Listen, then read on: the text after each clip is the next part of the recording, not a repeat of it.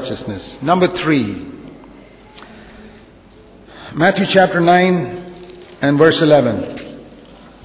A Pharisee does not mix with sinful people. He only mixes with his holy crowd of people. And he thinks that he's holy because of that.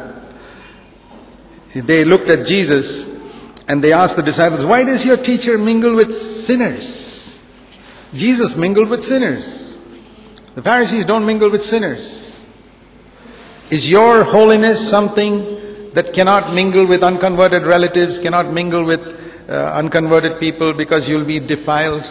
You only sit with your own people all the time. I want to say, that's not holiness. You may have fellowship with God's people, that's true. But if you're only friends, Jesus was the friend of sinners. Can you be better than him? No. We're supposed to be the friend of sinners if we are like Jesus. But if you're like the Pharisees, you'll say, sinners, they're another category. We mingle with other Pharisees. All our fellowship is with other Pharisees. So if you're like that, it's a mark of a Pharisee. You know, a lot of people think, we must have nothing to do with our unconverted relatives. That's what the Pharisees said. Oh, I won't go to my unconverted relative's wedding reception. Pharisees didn't. That's not holiness. It's a deception.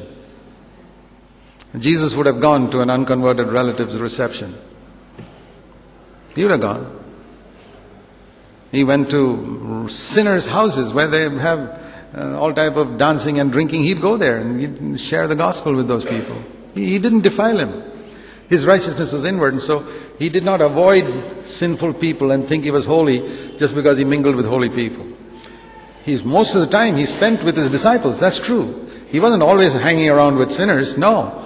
Most of his time he spent with really godly people. Those were the 11 disciples. But he was a great friend of sinful people. Otherwise, how would he win them? How will you ever win sinners to the Lord if you don't seek to be friendly with them? A good question you can ask yourself is, very searching question. In your own church, how many people have been brought to your church by you?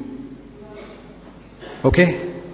Please ask that question throughout 2005.